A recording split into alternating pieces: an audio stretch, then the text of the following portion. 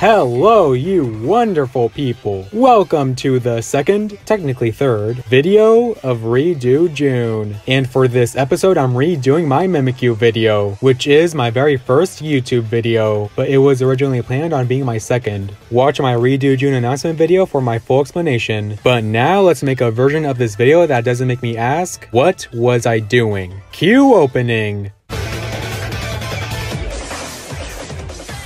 Have you ever looked at a Pokémon, one that was introduced later in the series, and thought, what if this thing was in Generation 1? How would it play with outdated mechanics? Because I always wonder what would have happened if my favorite Pokémon, Frostlass, my favorite Pokémon, Banette, Mimikyu, yeah, my favorite Pokemon has changed a lot, was introduced in Generation 1. How would it have played in the older games? And what would this theoretical Gen 1 Mimikyu have to go through to become the Mimikyu we have now? Here's what I'm considering. The early gen stats, how Disguise would have looked, its older typings, early gen move pools, who would have used it, and where it could have been found, to see what a pre-Gen 7 Mimikyu would have looked like. I don't know, for a fan game or something that adds literally nothing but Mimikyu. So let's start with stat changes. Since we're starting with Gen 1, we have to talk about the special stat. Prior to Gen 2, special attack and special defense were one stat, so Pokemon like Alakazam, who have high special attack, also had large special defense. So knowing this, what would Mimikyu's stats look like in Gen 1? Right now, Mimikyu's special stats are 50 for special attack and 105 for special defense. So what would be used for Gen 1 Mimikyu's special stat? As much as I'd love to make it the 105, the 50 makes more sense. In many cases, it seemed like the special stat had offense in mind. When Gen 2 rolled around, most special stats were made into special attack. So seeing this, I think Mimikyu having a special stat of 50 would have made more sense. At the very least, since Mimikyu has a base speed stat of 96, it would also have a good crit chance. In Gen 1, crit chance was based on the speed stat, so slow Pokemon would pretty much never land a critical hit, while fast Pokemon always landed one. Another thing that kind of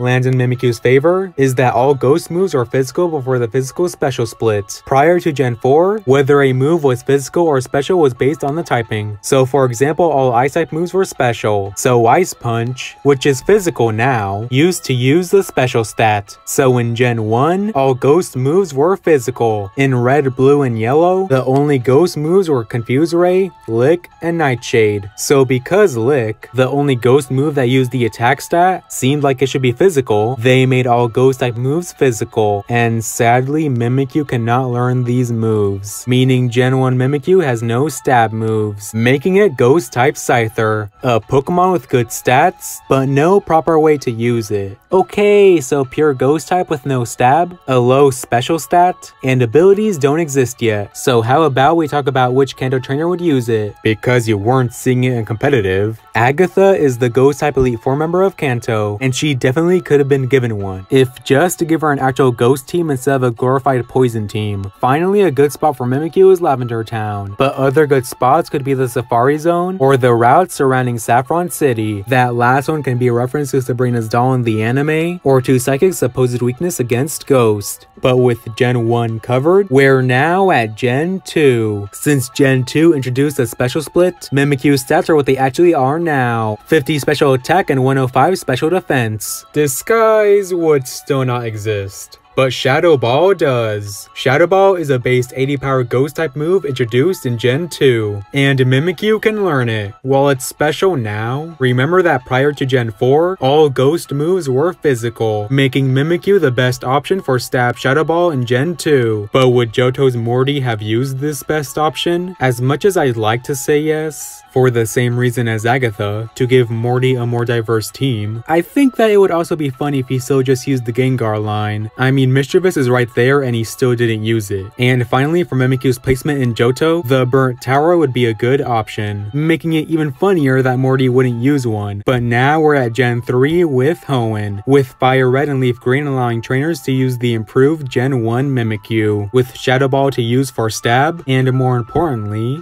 Disguise. Mimikyu would now have its signature disguise ability. It would probably start the way it was in Gen 7, but nerfed later in the series, like how it was in Gen 8. Mimikyu's move pool would also expand a bit. Gen 3 introduced Astonish, Grudge, and Shadow Punch. Mimikyu can't learn Shadow Punch, but it learns Astonish at an early level and can have Grudge as an egg move. Hoenn's Ghost Specialist is the Elite Four's Phoebe, and I definitely think she would have used a Mimikyu. Heck, if we ever see her again, like in a setting such as the World Tournament, she probably will. Mimikyu just fits Phoebe really well. It's an Alolan Pokemon, with Phoebe's getup being Hawaiian inspired. It looks cute, which I'm sure Phoebe would enjoy, and it could replace her first Dusclops, making the one she uses as her ace feel more special. Finally, Mount Pyre could be a good place to find Mimikyu. Now we're at Gen 4 Sinnoh region, my territory. As I mentioned before, this is where the physical special split occurs. So while Shadow Ball isn't useful to Mimikyu anymore, it can at least use the newly introduced Shadow Claw or Shadow Sneak. Fantina is Sinnoh's ghost type gym leader, but I don't think Mimikyu would fit her well. Her team is already diverse enough, so she doesn't have the same problem as Agatha or Morty. So Fantina would be the first, for sure, ghost type trainer that wouldn't use Mimikyu. Again, it would be funny if Morty skipped Mimikyu. For Mimikyu's placement, the Old Chateau could be a good place, but it might be too early for Mimikyu's base stats. Instead, a higher floor in Mount Coronet could be a better fit. Alternatively, Sword and Shield made it seem like Mimikyu is fond of foggy environments, so Route 210 might be the best place to fit it in. It would be after you have 5 badges in all Sinnoh games, and I think that's a good place to be able to catch Mimikyu. Now we're at Gen 5's Unova region, specifically with the Black and White sequels. Because of Black and White's overhated decision to only include Unovan Pokemon in the Unova decks, this is where Mimikyu will change the least. Mimikyu would have access to some new ghost moves, but aside from that, everything is pretty much the same as it was in Gen 4, which means we can skip to Chantal, the ghost type Elite 4 member of Unova. In the initial challenge mode battle of Black 2 and White 2, Chantal uses a Bayonet, which I've always seen as being related to Mimikyu. They're both plush-like Pokemon, Bayonet literally being a plush doll, while Mimikyu's disguise makes it look like one. So if Chantal uses Bayonet in the initial battle, then maybe she can use Mimikyu in the rematch team. Now for where Mimikyu can be found in the Unova games. In base Black and White, it could be found in White Forest or Route 13, a post-game route where Shuppet is found. And in the sequels, it could be found in Celestial Tower or the Strange House. And now we're at Gen 6, the Kalos region. Our Gen 1 Mimikyu has almost become the Mimikyu it is now. But there's one last change it needs to go through. Our Gen 1 Mimikyu would finally go from a pure ghost type to a ghost fairy type. Gen 6 introduced the fairy type, and with it, some new Pokemon. But it also changed the typing of older Pokemon. Some Pokemon like Gardevoir gained the fairy typing alongside its original psychic typing, while other Pokemon like Clefable had their typing changed completely, going from a pure normal type to a pure fairy type. So with the move from the DS to the 3DS, Mimikyu would have been an older Pokemon who got the fairy typing in addition to their original typing. And now for the ghost type specialist, if there was one. As of now, Kalos is the only region to not have a ghost specialist of any kind, but Mimikyu isn't out of luck just yet, because while there's no ghost specialist, there is a fairy type specialist. Enter Valerie, the fairy type gym leader of Kalos, but I'm not sure if she would have had a Mimikyu. Mimikyu doesn't fit her aesthetic too well, but if we were to force it onto her team, it could replace either her useless Mawile or her Mr. Mime, who I also don't think fits her team all that well. And for Mimikyu's placement, I'd vote for Reflection Cave, because the idea of a Pokemon who hates how it really looks like living in a cave full of mirrors is funny to me. Other good options are Route 15 and Route 16, since they have an eerie look to them. And with that, we're done. Oras would allow us to use Gen 1 Mimikyu and Hoenn again, now with the physical special split and the fairy typing. And after that, Gen 7 would roll around, and Mimikyu's progression would go the same way it's going now. I hope you all enjoyed the video. I enjoyed being able to remake this video, and I hope this version is far more bearable than the original. I mean, the original started like this. Have you ever looked at a Pokemon